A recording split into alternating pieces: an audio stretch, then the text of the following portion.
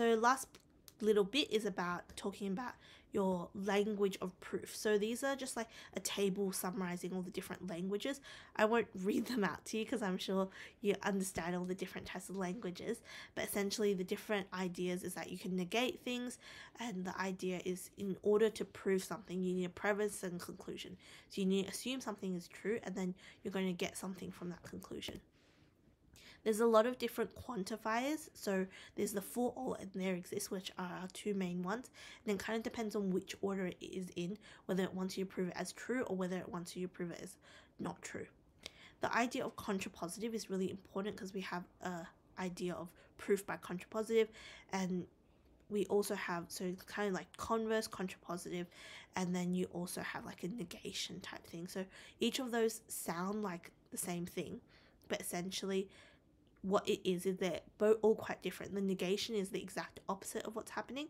The converse is just switching the order of the two statements, and the contrapositive is an equivalent statement. Cool. Alright, so let's do some all the different proofing techniques. So if you have n cubed, if n is even, essentially you don't need any fancy skills for this, but handy skills is to know what to represent as even, what to represent as odd. So if it's even, we can let n equal to 2k, where k belongs to z. And therefore what we can do here is we can say that n cubed will equal to 2k all cubed, right? And 2k all cubed is just going to be equivalent to 8k cubed. So n cubed equals to 8k cubed, right? So then we can make n cubed equivalent to 4k cubed. So therefore, n cubed is even if n is even. Cool. Alright, so proof by cases is the same thing, but you essentially just have it in little bits. So prove that if n squared is not divisible, so prove that n squared is not divisible by 3 if n is not divisible by 3. So we have a couple of cases for n not being divisible by 3. So n could equal to 2k plus 1, or n could equal to 2k plus 2. So in terms of this, n squared would equal to 4k squared plus 4k plus 1, right? So if we kind of tried to pretend tried to make that all equivalent to 3, or just try and get rid of that bit, you know, we can kind of see that regardless of what we're working with, we'll see that, you know, it's never going to be divisible by 3, because these 4k's, if we put in, maybe we could even like change this so it was instead kind of dealing with the 3's instead. So we can say, you know, it's 3, then we can have k squared plus k, and then we'll have left over, you know, k squared plus k plus 1. And you can even actually group it like this as well. So if we get a bit of a rubber,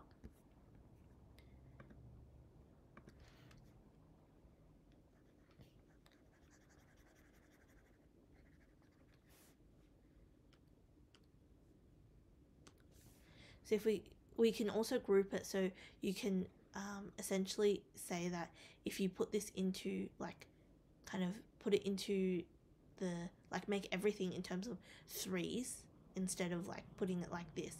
So you make all of this in terms of 3. You could even say that this is going to be equivalent to 3, you know, k plus, oh sorry, this should be 3k plus 1. Just realized that. 3k plus 1 and 3k plus 2. I was thinking of different things.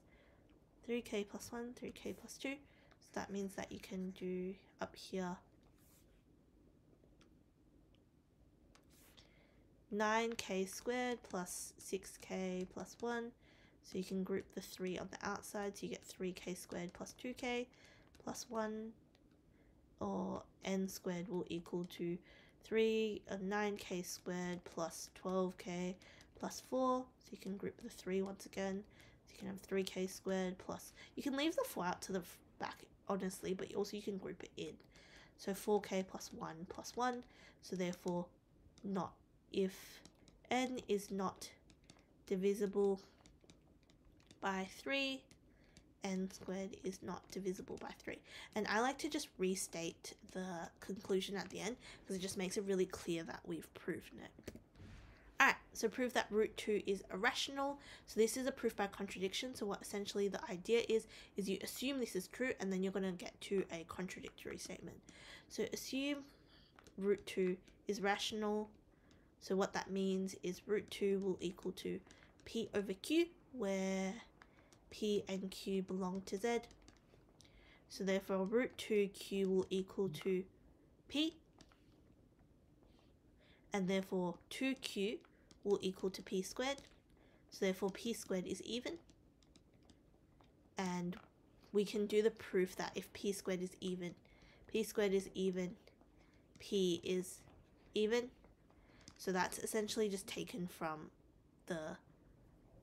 a proof by contrapositive, so we can do that. So a proof by contrapositive, the contrapositive statement is P is odd if P is odd, then P squared is odd. So we can say is P equals to 2k plus 1, so P squared would equal to 4k squared plus 4k plus 1. So we'll get that this is 2k squared plus 2k plus 1. So you can see that it would be odd as well. So we kind of proved that, so we can say P will let that equal to, say, 2L. So therefore we'll have 2Q will equal to 4L squared. So Q will equal to Q squared will equal to 2L squared. So therefore Q squared is even and Q is even. But then you have a contradiction, because now you're saying both is even. So therefore, root 2 must be irrational, as P and Q cannot share factors. Cool. Alright, so proof by contrapositive, we just saw this exact statement. So essentially, it's just switching the two statements and negating both, and that is equivalent to the original statement. Alright, last one down here is proof by mathematical induction.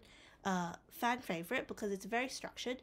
So essentially you prove the base case, and then you prove the general case is true, and then you do the induction step. So we can do these in this type of step. So we essentially let this Pn equal to this, and so P1 will be equivalent to, left hand side will be equivalent to 1, and right hand side will be equivalent to 1 over 2, 1 plus 1, which is equivalent to 1.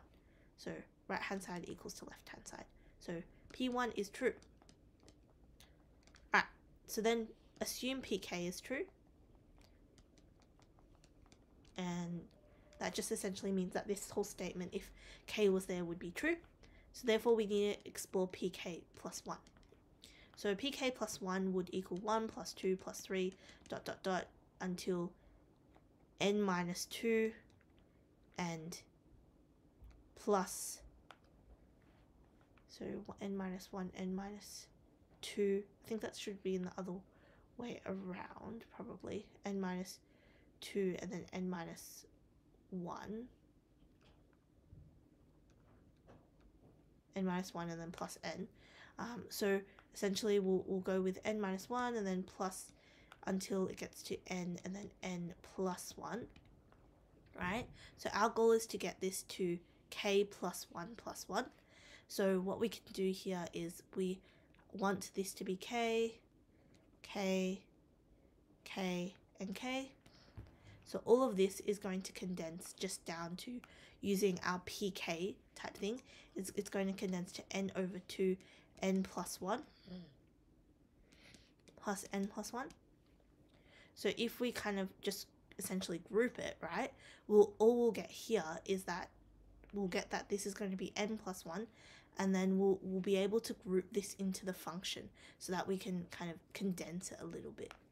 So what we'll get here is we'll be able to condense this to n plus 1, right, will be 1 plus n over 2, right?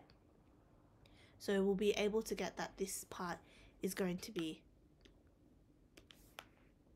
let's rub this out so we have a bit more space on our slide. So we know that P1, we already proved that P1 is true. And so this comes from our, we'll be very familiar because it just essentially comes from our sequence formula, which is essentially n over 2 is 2a plus n minus 1d.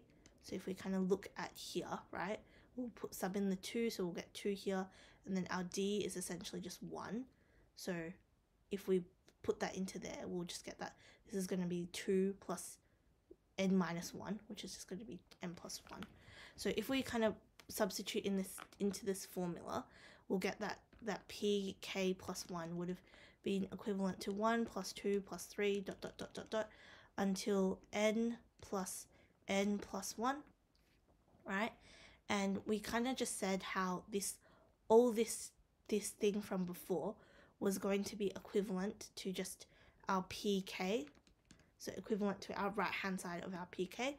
So what we will get here is, like we said before, so pk will just equal to n over 2 n plus 1, and then we'll have plus n plus 1 at the end. And remember, our goal is to get to n plus 1 over 2, right? Plus, or n plus 1 over 2 times our n plus 2 overall. So we can kind of expand this. So we can have n squared plus n over 2 plus n plus 1. And then we can kind of move this across.